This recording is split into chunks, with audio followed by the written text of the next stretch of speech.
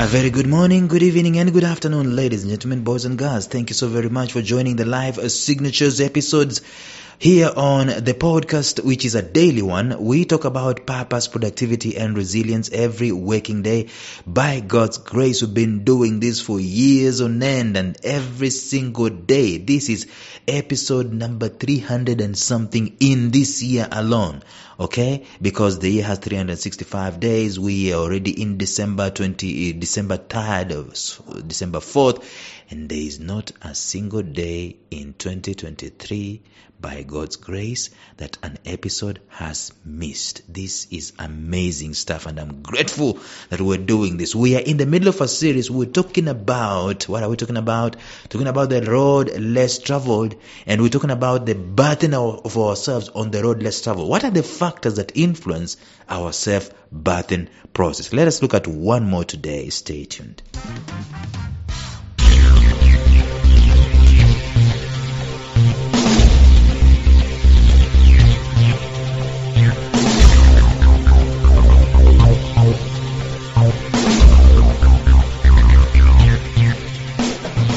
Welcome to the Life Signatures podcast with Lawrence Namale. Lawrence is a life coach, author, and keynote speaker who loves to tackle different topics on purpose, productivity, and resilience. His mission in life is to awaken all your boundless possibilities available in you. Life Signatures podcast is dedicated to bring to reality every single person who knows that deep down in their gut, there's got to be more to life than this. And now, here is your host, Lawrence Namale.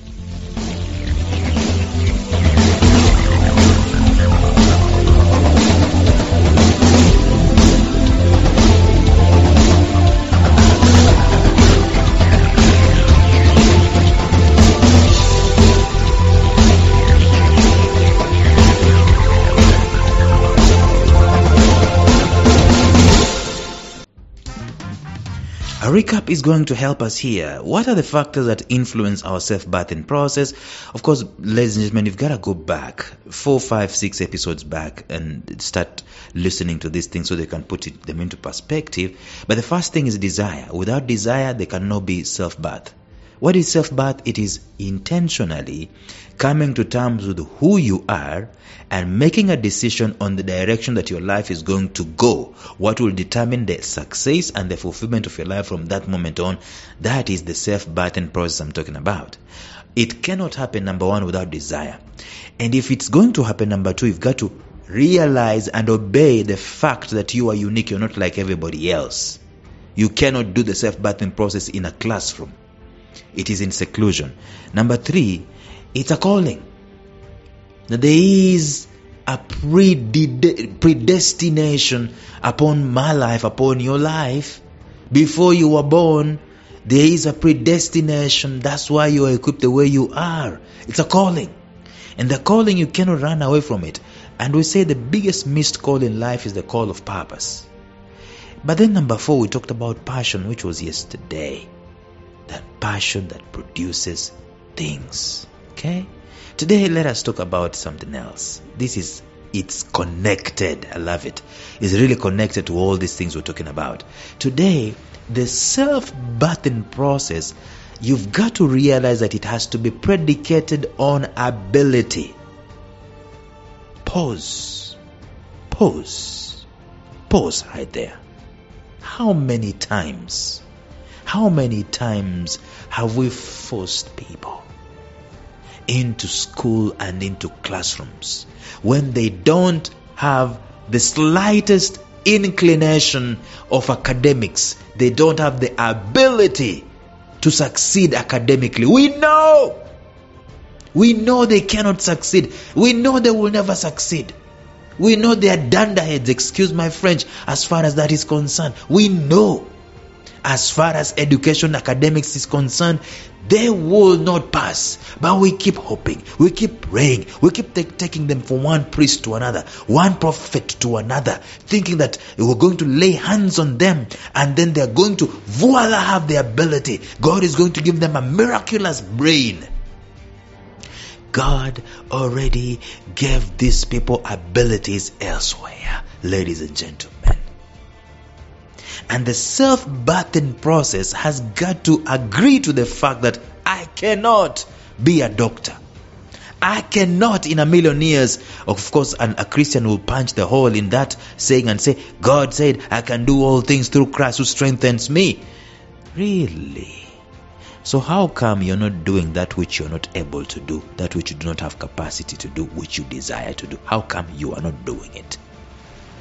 Before you can quote for me, I can do all things through Christ who strengthens me, don't give me theory, give me practical. Tell me what you've done that you don't have the ability to do because Christ has strengthened you. Then we can talk. Because that is not how Christ formed you in the first place. He gives you unique ability for some things. And He did not give you a unique ability for all things.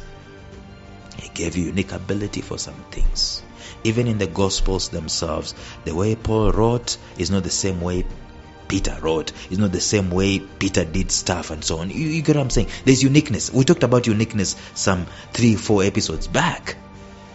The uniqueness in humanity is something seriously ignored. We put people together thinking that we all have the ability to do the same thing. And we put all our kids through school, through academics. Let me not mess up the word school, because school is absolutely paramount, absolutely important. But the thing that we do is academics. We force people to go through academics. And even in academics itself, it's okay. It's okay for people to be good at arts and to mess in mathematics. Why in the world are you forcing mathematics down their throats? They cannot do it. They do not have the capacity to do it. They do not have the ability to do it. Some years back, one of the most successful American presidents, who was a movie actor, forgot his name, I keep forgetting his name. He was asked, how come you're successful? You're not an economist, you're a movie actor. I mean, the press were totally, they were against the guy, but he was having results. You know, this Republican Democrat kind of thing. When the press is for Democrats, they will say all the negative things about the Republican. So that's how it was for him, but he was excelling. And they asked him, how do you do it? I mean, you're not a genius in economics. How do you make this thing work? You know what he said? He said, I hire my weaknesses. That's the secret of life. If you're giving birth to yourself, you've got to realize you are weak somewhere. You have blind sides somewhere. You are not God. I am not God. Cannot do all things. I have weaknesses. And as long as I have weaknesses, the good news is that I have strength and I also have opportunities. The self-birthing process has got to realize this and has got to obey this to the letter. Because if we don't, you'll find very many people round holes in square pegs, or square pegs in round holes, all over the place. You'll find people who are not supposed to be nurses shouting at patients, not caring about patients because it's a task, it's a job, because I've got to pay my bills. And you go home with, your face looks like you've been baptized in lemon juice. You curse the patients, you curse the staff that you're working with because you hate the job, because you have the ability, you have the capacity in terms of skills and so on, but that's not what you're called to do. The calling we're talking about has got to balance with the abilities that we have. It is true both ways. It is true that you can have the ability to do stuff but don't have the calling to do it. But it's also true that you can have the interest, the passion, but you don't have the capacity. We talked about passion. We don't have the capacity to do it. How many people have the passion to play basketball, but they don't have the capacity, the skill, the talent, the gifting is not there? when we are giving birth to ourselves, we will always realize that it is connected to what you can do, not what you cannot do, at least naturally. At times, what you cannot do is something within your field of passion. So you can go and you learn and you can do it. That means you add some skills to it. However, even before you can learn something outside of your ability, there are some things that are already within your ability to accomplish, already innate, naturally inside of you. So if you're going to self-birth, then these things must be strengthened, amplified. These things will also determine your self-birthing. Those that are outside of your ability can only be achieved through that process of giving birth to yourself also. Ability. What can I do? Miles Monroe has 5 questions, and one of those questions is, what can I do? What can you do?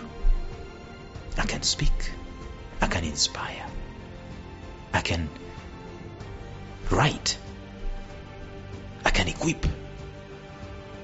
I can mastermind. I can spar ideas. That's what I can do. That's my ability. My birthing process must respect that ability.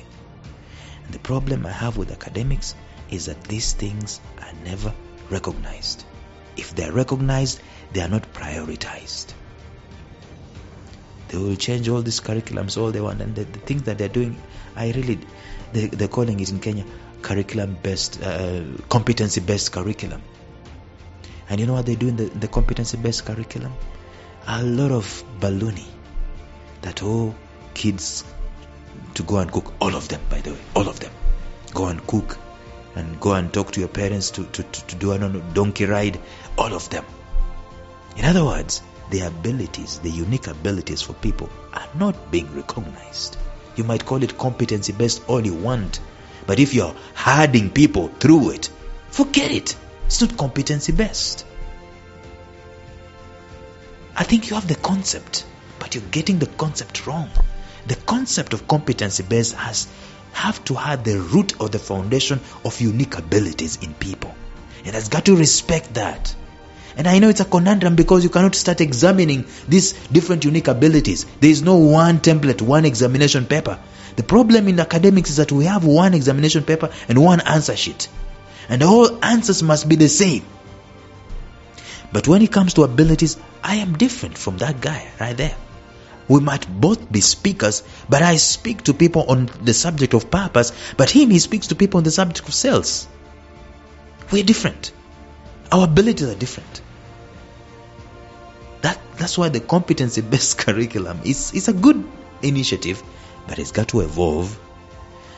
And I know it's very expensive. It's very weird, very uncertain, very cumbersome. It's very adventurous. And we've got to dig deeper than what we are doing at the moment. That's why I'm saying the self-birthing process is going to be done in seclusion. But if you're going to give birth to yourself, my friend, you and I will have to realize what our abilities are. And some of these things can actually be realized by a simple test online, DISC test, or whatever.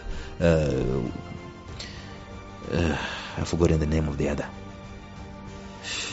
Anyway, personality profile test. Just go and do a personality profile test. Or pay some guys like some guys like Science. Pay them $10 and do a thorough test for 30 minutes. They will tell you these are your abilities to the dregs of details. But we don't want to do that, do we? Tomorrow we'll bring this mini-series to a close. Until then, bye-bye.